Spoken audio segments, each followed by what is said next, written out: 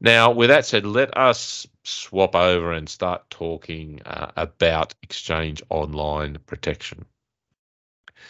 Now, I like to draw some models up here. So this is sort of the large overarching security model that I sort of start with. You'll see here that the first takeaway is we need to think about defense in depth. So the best practice is around, it's not just one single layer, there's multiple layers here. So we need to use, Exchange Online, but we also need to keep in mind that, we should be using things like Intune Endpoint Manager, MFA, Defender Application Guard, attack surface reduction rules, because all of those are going to provide different layers of protection. So if an email comes in, the user clicks on it, we've got protection in Outlook, we've got protection on their device, Windows 10 with ASR, and so on. So there's a lot that can be done here, but that can be also overwhelming because it's like, okay, what do I turn on? What's the priority here? So my advice to you would be is you want to think about security as what's the most likely point of compromise. Now, in most cases, that is going to be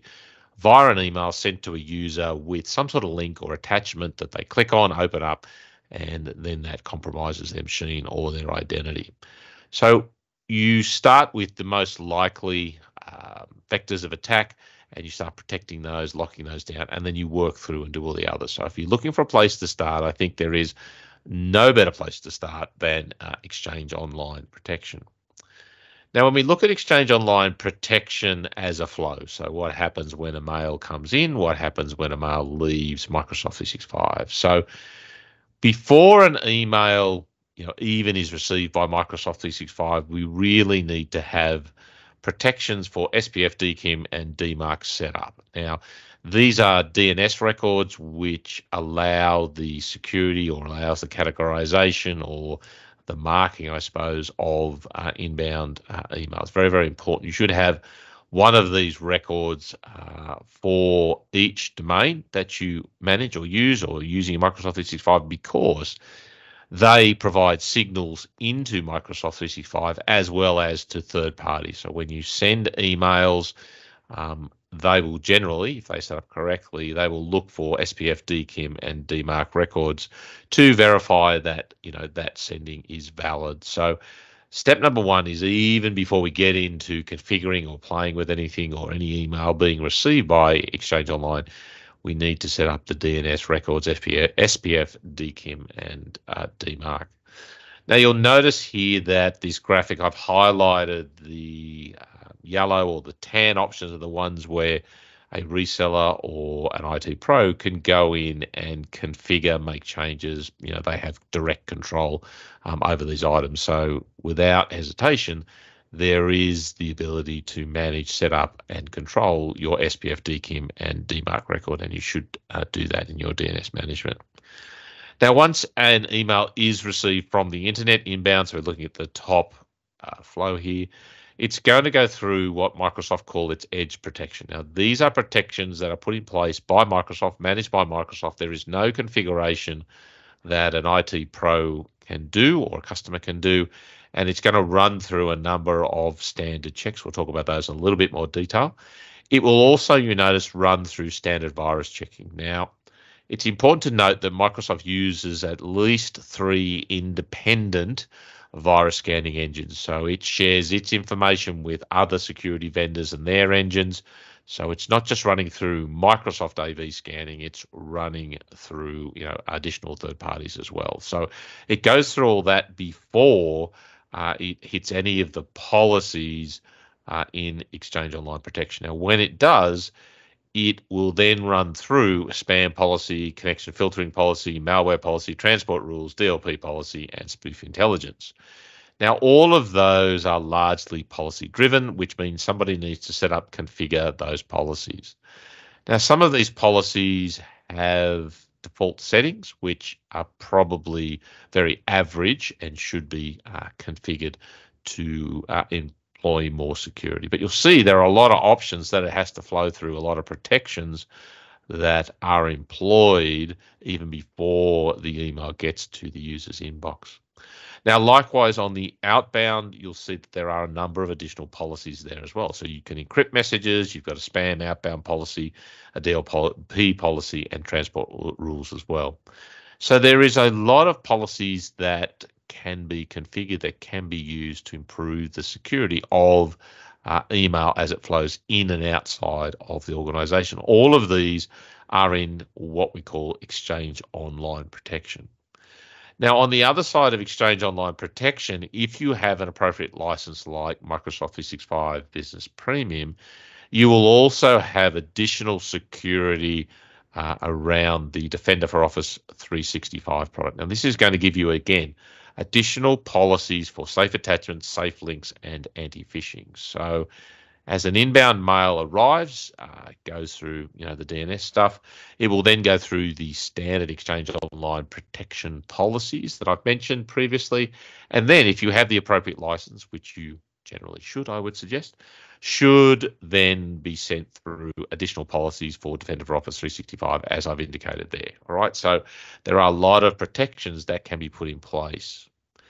Now, in essence, this is sort of how it works with inbound filtering. So when an email is received, it goes through those perimeter checks we talked about. It goes through the AV engines as mentioned, and then it hits the transport rules. So if you have transport rules in there, they will be actioned first. So make sure that your transport rules make sense and you haven't set those up to accidentally bypass all the other filtering. So for example, like I said, you can set up transport rule which bypass every other policy after that if you wish. So again, if you do have them in there, be very careful with them.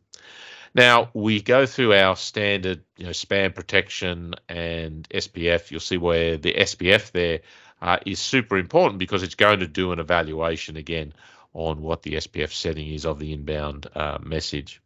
You'll also see we do bulk mail filtering. Now, the other thing we'll do is you see there's an international spam option here. Now, by default, the policies out of the box are not going to restrict messages from any country or in any language. Now, to me, I would suggest to you that you need to look at restricting the languages and the locations from which emails are received. So if you don't expect to receive, emails from Russia or in Russian, then probably a good idea not to, or to prevent those from being delivered. You can do that with this international, this filtering using the international locations.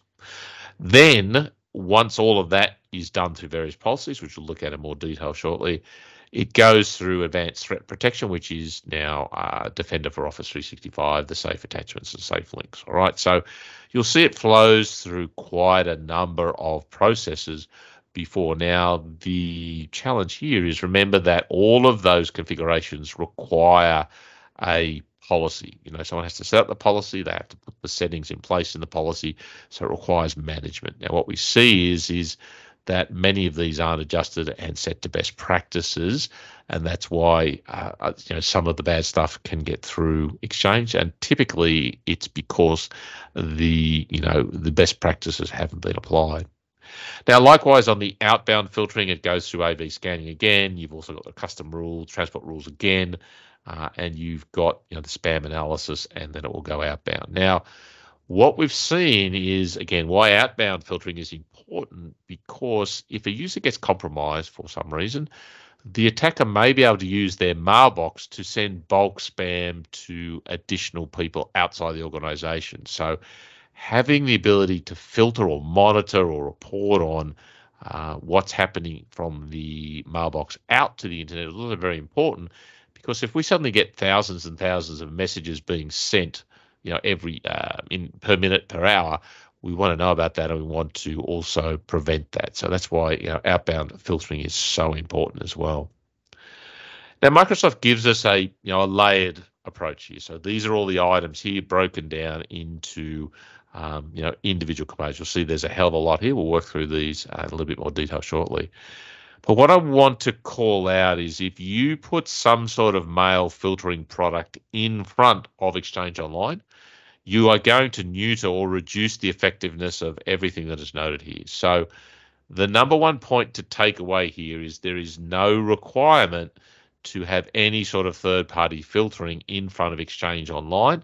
And the caveat is provided Exchange Online and things like Defender for Office 365 basically is there to provide additional protection.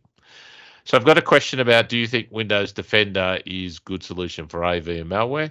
Absolutely. It is the best product on the market. If you do any research, you look at all Microsoft products, they are at industry or well above industry standards. So without doubt, there is no need for any third-party solution, email filtering, anything that's required on the device as well. However, the caveat to all of that is, like any product, it needs to be configured to best practices. So you can have the world's greatest product, whatever that may be, but if it's not configured to best practices, then it's not nearly as good as it could be. So again, make sure that you do configure whatever products you choose to best practices. But the answer to the question is yes, Microsoft Defender products are beyond, in my opinion, the average industry standard. So if we break these down a little bit, just to give you a quick idea, I'll run through these quite quickly. Microsoft will give us network throttling, so that's going to prevent things like denial of service. We're also going to get this IP reputation and throttling, so these are the edge protections that Microsoft provides that you can't, or someone can't go in and configure.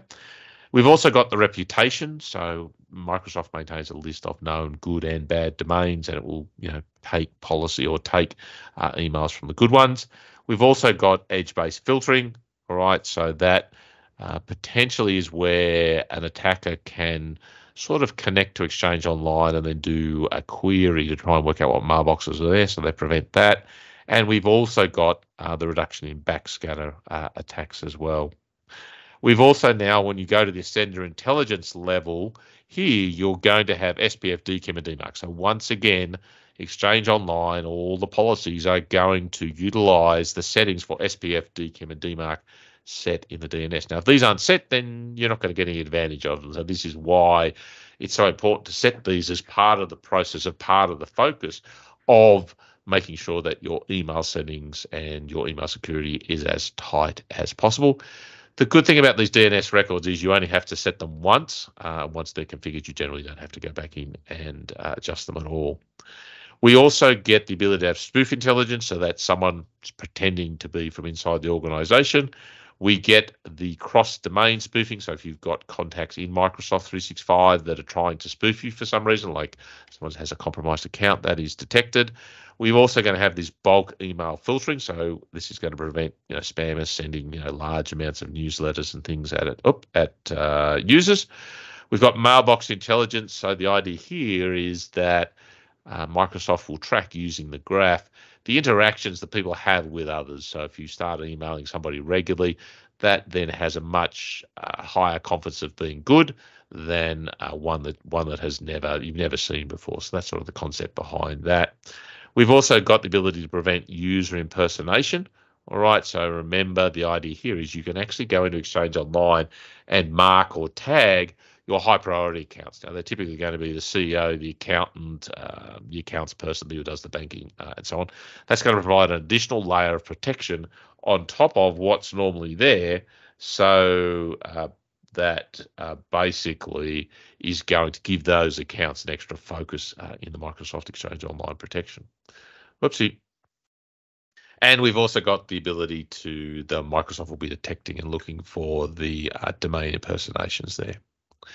Again, now we've got the ability where you can go as IT Pro and set configurations for transport rules. We talked about that. We've got our AV engines. Remember, there are multiple AV engines that Microsoft use.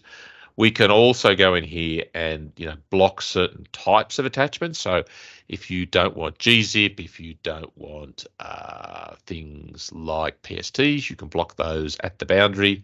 We've also got reputation blocking as well, so we can look at the reputation of the attachments, where they're coming from, and determine whether to allow them through. Heuristics is based on looking at the overall Exchange Online. So, for example, if an attacker sends out a bulk email to thousands and thousands of Office 365, Microsoft 365 Exchange Online people, that's going to be detected, and Microsoft's going to say, hang on, we're seeing a lot of this similar email being blasted at our users. We'll do extra analysis. We'll block that from additional users coming in. So they can look across all of their mailboxes and create rules and learnings across that. We've got good old machine learning, AI everywhere, as they say, and we've got reputation blocking as well, other links in there of a good reputation. We can also look at the content heuristics. So content heuristics is, again, around, okay, is the message have the right spelling? Is it, paragraphed correctly? Is it formatted like a human being would versus a machine or an attacker? We've got safe attachments. So again, this is part of Defender for Office 365. So this is technically out onto Exchange Online. Same with the link detonation there. And we also have the capability to verify all that before the user actually receives that. We've got the ability to have our safe links. Again, that is part of the option in Defender for Office 365. So we get a basic level of URL detection and reputation with Exchange Online, but we add more when we add safe links. So safe links actually runs it through a proxy.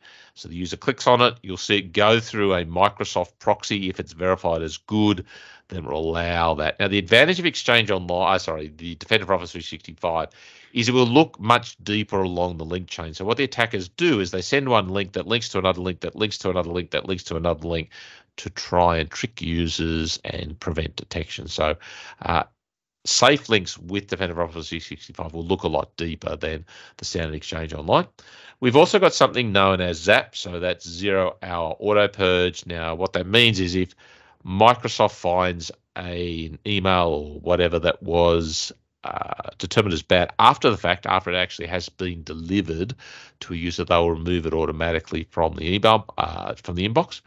You can control that as an administrator if you want to. So you can determine whether ZAP applies or not. I would generally recommend that you do, because if bad stuff is detected after the fact, you want it removed as quickly as possible.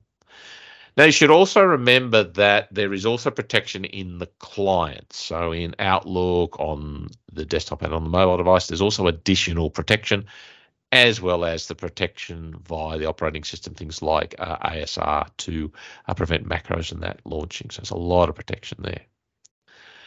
Now, what I want to focus on is where the policies are located in Exchange Online here. So this is what I find is generally not in there and configured appropriately. So people just go in, set up Exchange Online, and then they leave the defaults. They don't make any changes. That is like, running up a version of Windows, putting it on the internet without hardening it, locking it down, doing best practices. So same thing applies here. Now, the good thing was Microsoft's done, you'll notice when we go into this, you'll see up the top there, under the threat policies, we've got the preset policies as well as a configuration analyzer. Now, Microsoft has given us two preset security policies, one called standard and one called strict. Now, they have a number of settings, and obviously the standard is a little bit less, or a little bit not as locked down as strict. So what you can do is, rather than having to worry about, do I set this to this level, do that, if you apply these, then what will happen is those policies will be enabled in your environment, and they'll be set to the appropriate best practices settings as defined by Microsoft. Again, I've got a link to the document they use in there if you want that.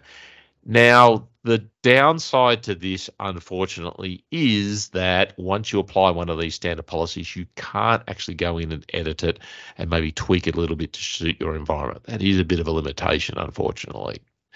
So my advice to you is you take those standard and strict settings, you set them up yourself as your own custom policy, and then if you want, you can go in and make additional configurations or make it even more secure if you want. So that's what I've done. I've taken the strict option and then turned on additional features to make it even stricter, because it's got that flexibility. But if you want out of the box, there is the option there to apply one of these standard policies from Microsoft. And again, you'll see the link down there if you want to go straight to that location. Now, the other option that was listed there is the configuration analyzer. So what the configuration analyzer will do for us is it will look at your existing policies, your existing environment, and then it will give you an analysis, and it will say you are not at these best practices, you are not at an appropriate level, this should be changed, this should be enhanced. So think of it like a secure score, in inverted commas, for your Exchange Online. Now, the really good thing about this configuration analyzer is the fact that you can push a button, select an option, and it will automatically enable that setting for you. So if you do accept the option there and you want to go in and configure it, you can do it directly from this configuration analyzer. And again, we'll have a look at that. This is part of every exchange online. So certainly I would encourage you, if you haven't done it already, go in, run that, and see firstly whether your environments are at best practices, and then you can make adjustments there if you wish. Now, the other thing I'll call out here is the mail flow reports. It's very, very important to know what's happening inside your email environment. And all the reports here are going to give you the capability and go in and do analysis for, what's happening in the real, what's happening day to day, but also things like, are there security issues, or are there failures, or are there things that I need to know about, bulk mail being sent by a user in my environment or something. So again, the idea here is that you can use these reports, and you should use these reports on a regular basis to monitor your environment. They're all included. They're all part of the system. But again, I find that many people aren't aware of them and don't look at them regularly. Now, if you use or you license Defender for Office 365 P2, so this is not part of Microsoft 365 Business Premium. It is part of E5. It's going to give you the ability to basically test your users to see whether they fall for phishing scams. So you can basically go in here and create and run your own attack simulations. Now, again, calling out, you will need Defender for Office 365 P2 to do this, but you'll see here that you're able to select a technique. You're able to craft an email.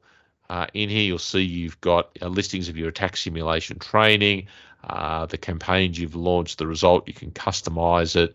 You can actually now also take a known spam. So if someone has sent you a phishing attack, you can take that, import that into the attack simulator, customize it for your own environment, and then blow it out to your users. All of this is happening internally, so they actually see, a real world phishing attack, what it's like. Now, the other really good thing about the attack simulation training is the fact that not only are you able to send these tests to users, you're also able to capture that information, who clicked on it, who didn't. And then you can also set up policies so that if they do click on an email, they are taken through or required to go through a training exercise. So they can be required to complete training before they continue on, and a manager can monitor and maintain that. Excuse me.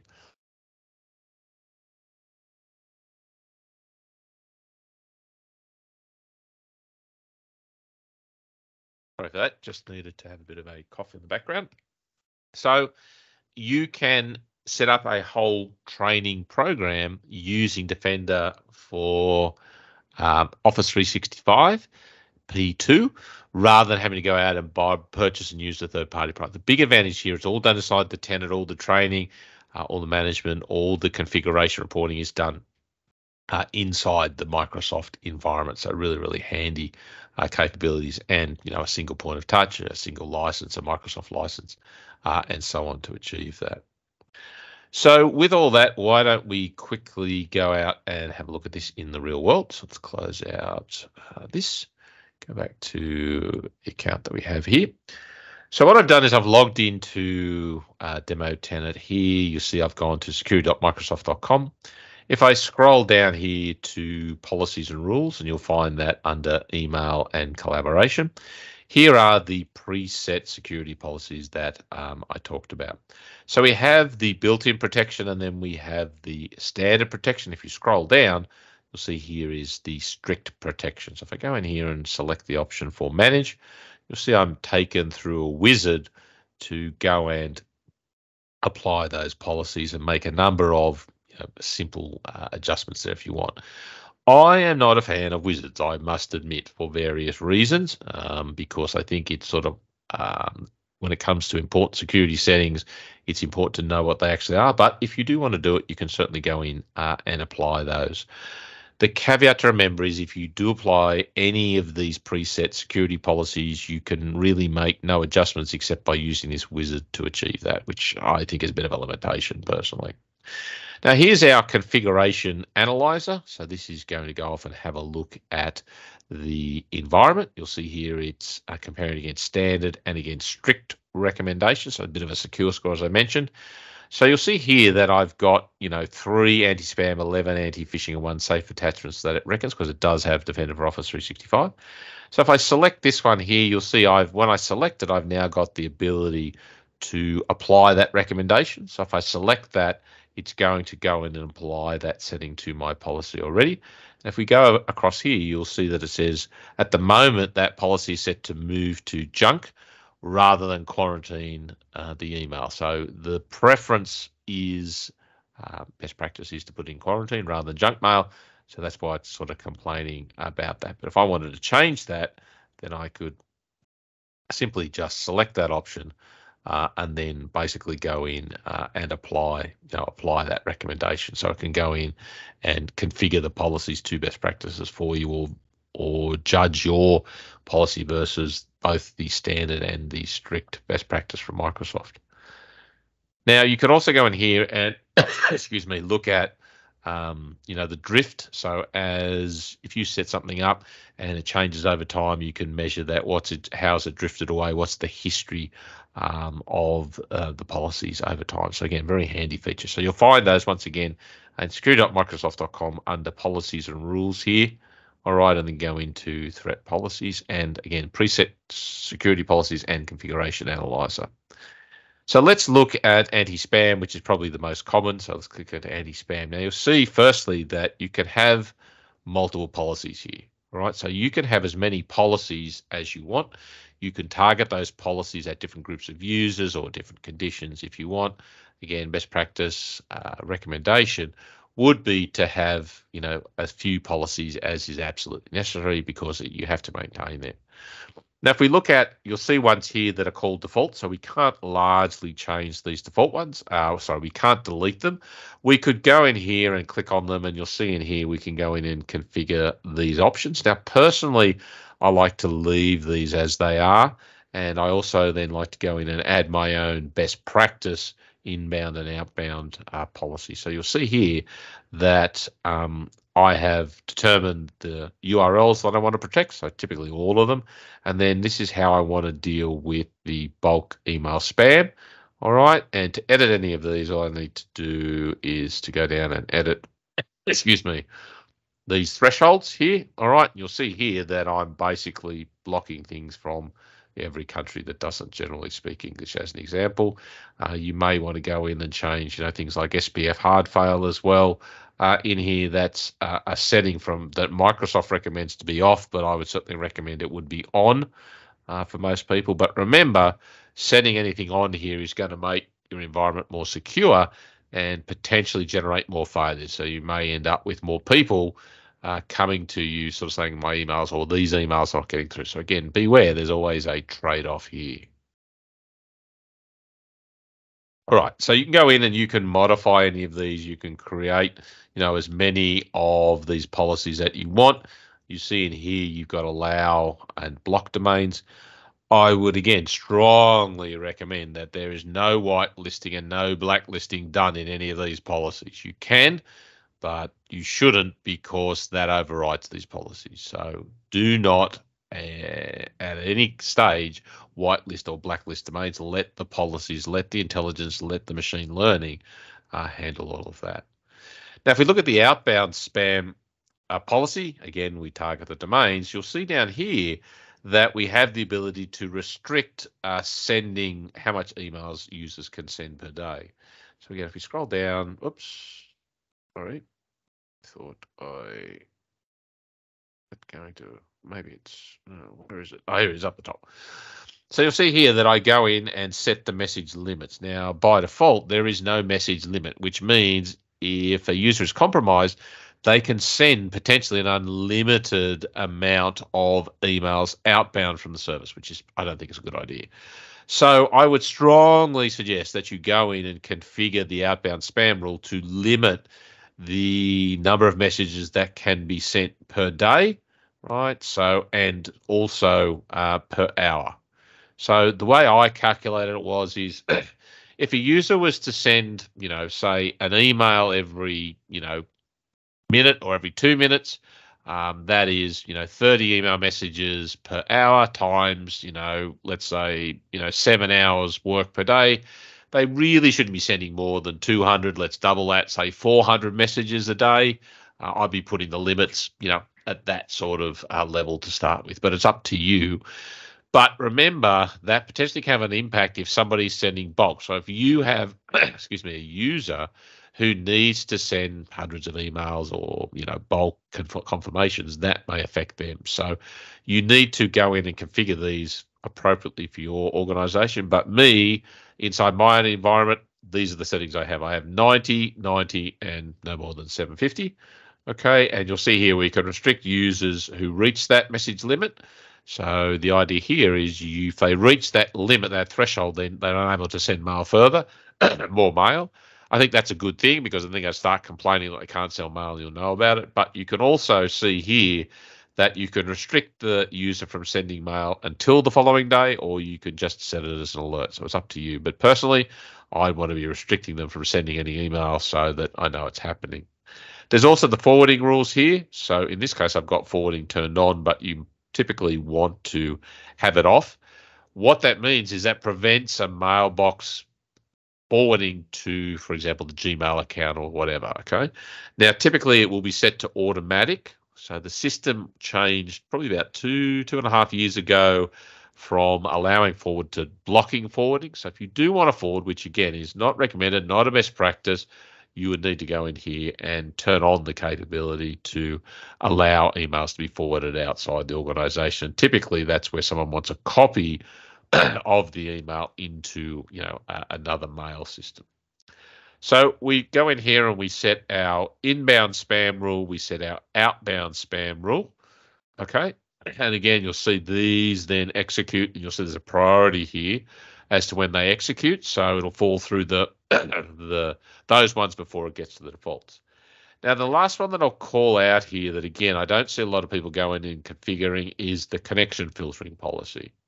Fairly simple because what it does, it allows you to potentially block or, whitelist or blacklist known IP addresses. Again, you shouldn't be whitelisting or blacklisting anything in here at all. Let the policy, let the machine intelligence deal with it. However, the only time that I could see it being justified or it would make sense, if you have an e-commerce server that needs to send email confirmations to users, you could put the IP address of the web server in there. So that is allowed to send effectively unauthenticated emails to Exchange Online, and then they can be sent out from there. But anything else, I wouldn't be putting anything in here.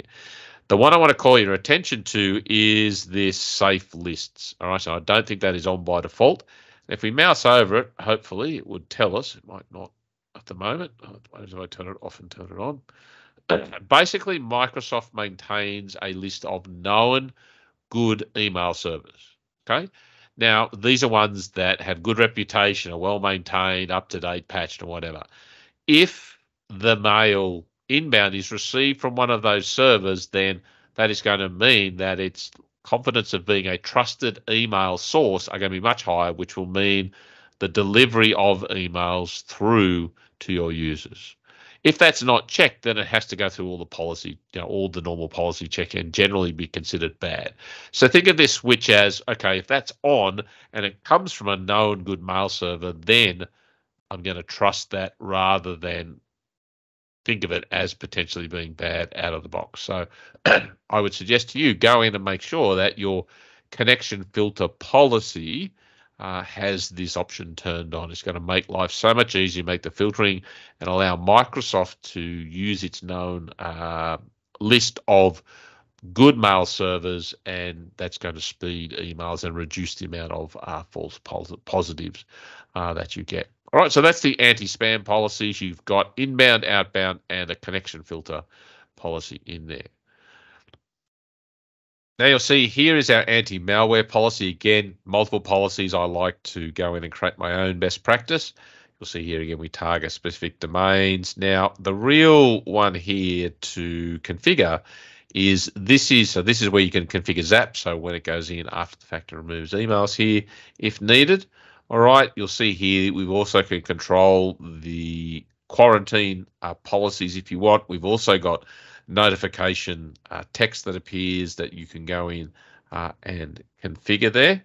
And our one here up the top is, this is where you can go in and block particular attachments. So again, best practice advice is most attachments you don't need to go and receive. So if we click the option here, you'll see you can actually add a custom one, and you can go in and add all of the ones that make sense here. Microsoft gives you quite a range to block. So again, if you don't need MDE, which I believe is an Access database environment or attachment, then I would certainly be going in and blocking that. So there's quite a range here. However, again, remember that if we go down the list here, I don't know if it's in here. Let's have a look.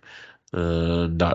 So if you, for example, want to receive Visio, then you may need to adjust things like this to allow Visio documents to get through. But this is, an Edge basic thing is no attachment that has this extension or is of this file type will actually be blocked. And you'll see here you can reject the message, or if it does include that attachment, you can quarantine it so the user can then make a judgment over it. So that is the malware policy. Relatively simple, okay, but again, a very important part of the defense in depth here. And don't forget there are menu options up here as well. We can disable policies if we need to. So that's our anti-malware. Our anti-phishing, again, is a very interesting capabilities, needs to be configured. Again, you can create your own policies, which I've done here. And if we go in here and edit these, this is where you can go in and say, right, this is the threshold as to how aggressive I want to be when I think it's a phishing. So using all the intelligence, machine learning, AI, all of that capability in Exchange Online, I can set the aggressiveness as to whether I think it's, I will treat it as phishing. Okay, so generally my advice is you want it to be 3 or 4, and that's really going to make sure that anything that is suspect in any way doesn't get through or is sent to the appropriate quarantine if needed. So you'll see here you can protect your users there. You can also protect the domains. That should all be fairly standard. You can enable mailbox intelligence. Again, you'll see they're all recommended settings. Go in, make sure they are set, and spoof intelligence as well. So all the recommended stuff definitely should be turned on to reach best practices. Okay, so think of phishing, the anti-phishing, is a bit more. It's not as defined. So spam is, if it's this level, reject it. Whereas anti-phishing is a bit more. We have to make a informed decision as to what gets through. We have to adjust that as required. Now, if you do have Defender for Office 365, as I have here, you would need to go in and create a safe attachments policy. So all of this is policy driven. You have to go in and create the policies. And if we can go in here and edit this policy, you'll see you want to make a decision as to if something is suspect, am I going to allow it through, monitor, block it, or do dynamic delivery? Am I going to deliver it to quarantine? Am I going to redirect it to an administrator's mailbox, and so on? So again, there are those 2 policies here when we add Defender for Office 365, we get the safe attachments and the safe links here. And again, they're all driven by policy. Someone has to configure, set them to best practices, right? You'll see under here, we've got the ability to allow and block lists. I'm generally against this. Let the algorithm do what it needs to do. But if you really need to, you can go in and do that. The email authentication settings here, you can go in, and this is where you would go in and set DKIM. So this is where you can go in and set, you see I've set DKIM up for my domains in there. So that's where you need to make sure it is configured to take additional advantage of it, and inform Microsoft 365 that that is basically set up. Your advanced delivery is largely if you want to do something tricky. Typically with on-prem, you want to do forwarding of emails from on-prem servers. We can have our Exchange filtering here, All right, so again, you've got this capability if you want to add this additional filtering for what's called connectors. Connectors are largely connecting to other mail servers out there that you trust. Again, we've got our quarantine policies. How long is it in quarantine? Are the users informed? Are the administrator informed? And so on. And you'll also notice we've got an evaluation mode down here. All right. So all of this is in security.microsoft.com. It is in the email and collaboration section here. You'll see you've got investigations. You can explore the email traffic. You can basically look at attacks, campaigns that are targeting you, any threat tracker. And here's our mail trace in there as you want. If you do have Exchange on Defender for Office 365 P2, you'll see in here that we also get our attack simulation training. But most of the stuff is going to be here under policies and rules and under the threat policies there as well. I'd certainly recommend you think about setting up the appropriate alert policy as well. But for our Exchange Online stuff, these are where the policies are that can be set. Now, all of those policies can be configured in the GUI as I've done there, but you can also manipulate them using PowerShell. So that's generally the way I do it. You get consistency every time, automation. Now, as we're winding up, I will also call your attention to what I would suggest are two must-have add-ins for your Outlook environment. That is what's called Report Message and also the Message Header Analyzer. The report message allows you to flag junk, spam, phishing, and whatever, have that reported to Microsoft, initiate automated investigations of those. The message header allows you to look at the SPF, the DKIM, why it was flagged as spam or malware or whatever.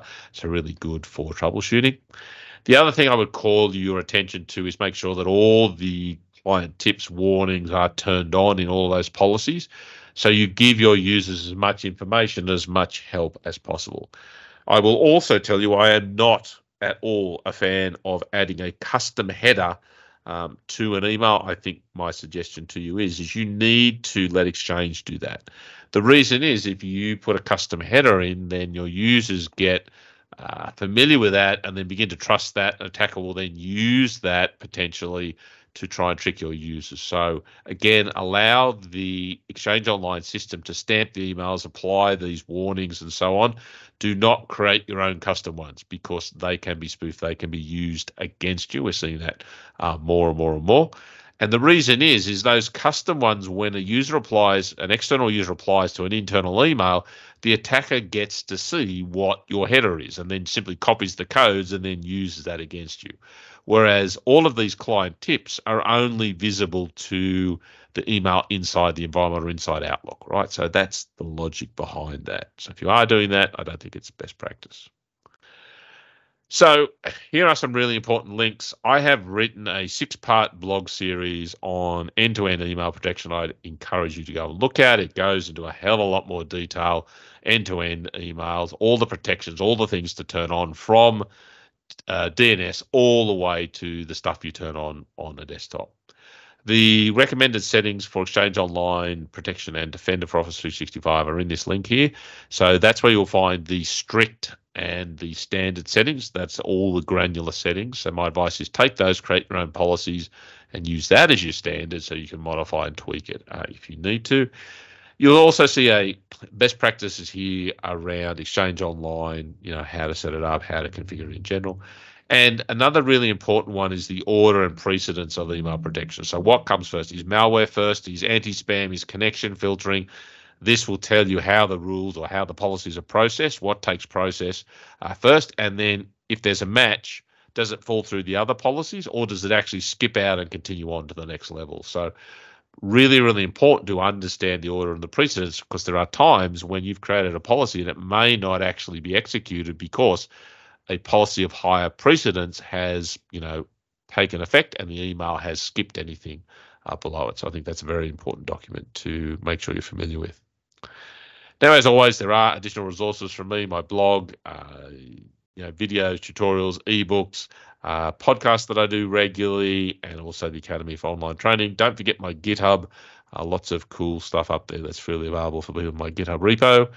And again, if you want to be up to date with everything happening in Microsoft on a daily basis, lots of things happening around Build. They've all gone into the Patreon community. Take advantage of that. Share your knowledge, your expertise, your learnings, and your questions with other people who are focused on the Microsoft cloud. Again, multiple levels of subscriptions available to you, and encourage you to sign up for that to get all the information and free access to every recording of these webinars made as part of the benefit for that subscription. Now, with that, we've come to the end of our time. I make it almost time at the top of the hour. I will throw it open to any questions we have before looking at closing it off.